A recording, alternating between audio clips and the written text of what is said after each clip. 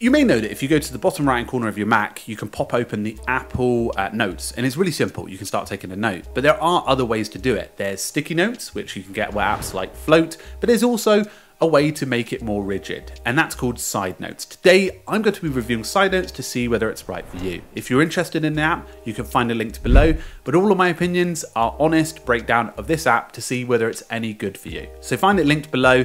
I believe it's part of SetApp as well if you're interested. SetApp gives you access to over 260 apps as part of one, so you can check that out in the link in the description too. Here we are with Side Notes, and one thing I really like about it is that you can create folders. Now folders help you to break things down and essentially give you structure to all of your notes. Now what's nice as well is you can see that there's this like bar that appears here, and if I press it again it pops open, but it stays omnipresent while you're using the Mac, which is really nice. Now it doesn't mean you can use any gestures, but there is a keyboard command. When you press all of these specific keys together, it pops open. In my opinion, too many keys to open at one time, but it's quite easy because you can then start using these. So this is great, not only for keeping links, but also for being able to use things like pictures. So saving an image of, I don't know, your Wi-Fi password. I'm not saying to store passwords here, by the way, but at the same time, many people there's loads of text formatting options. There's a way to keep a to-do list as well, which is handy, and the to-dos appear quite nicely. You can also use some colors as well to highlight things, and you can change the color of your note too, which makes it great. You can also change all of your notes into Markdown, plain text and code, which you may want to reuse again. So you're probably wondering, how do I use this every single day?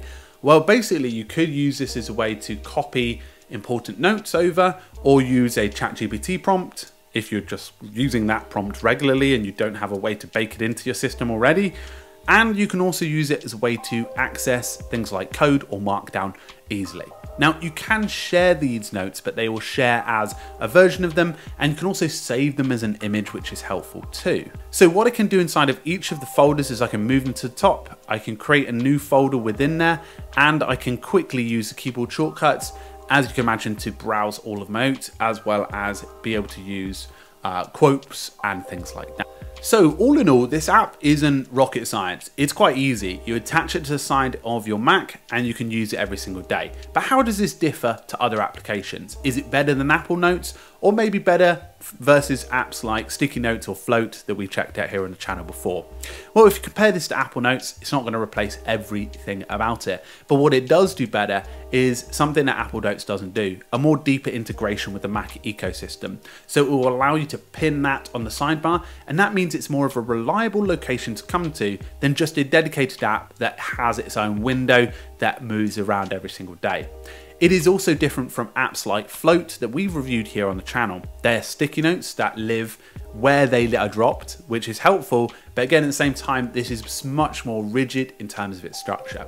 So for Mac users who want a reliable way to find stuff quickly and easily, they quite like this app as well. So again, the pricing of this one, you can get it available through SetApp, and you can buy it as a one-off download for $19.99 paid once, which means you get the license for one device and up to 5 activations on Mac. And you can also use it with iOS, meaning you can quickly get access to those notes on iPhone and iPad too. So well worth checking out if you're interested, and a handy sticky notes alternative that's a bit more rigid and structured for you to go with on Mac. Thanks very much. I will see you soon. Check out all the links in the description, and another review will be coming soon, I'm sure. Cheerio for now.